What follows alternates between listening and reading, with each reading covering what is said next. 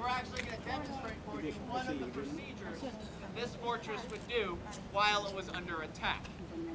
And this type of building, you're not going to experience attacks where the enemy is constantly running up at these walls.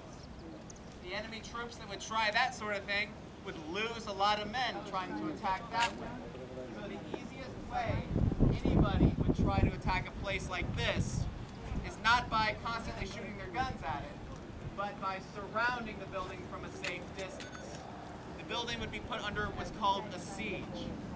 Don't let anyone get in, don't let anyone get out.